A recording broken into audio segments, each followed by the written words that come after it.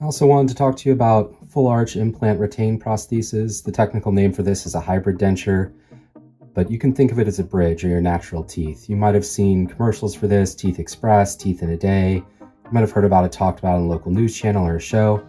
What you have here is a number of implants in the upper arch, usually 4 to 6 implants. This is a permanent bridge or prosthesis screwed into that. You cannot take this in or out. You treat this just like your natural teeth. You brush it, you can't floss it because it's all one piece. We recommend getting a water pick to clean underneath here. But if you're missing teeth and you want something closest to your natural dentition, something that you can eat with, smile with, chew with confidence and force, same as your teeth were, this is the way to go. For a procedure like this, you do want to be sedated. We can bring an anesthesiologist into the office to do that for you, or we can work with some good oral surgeons in the area.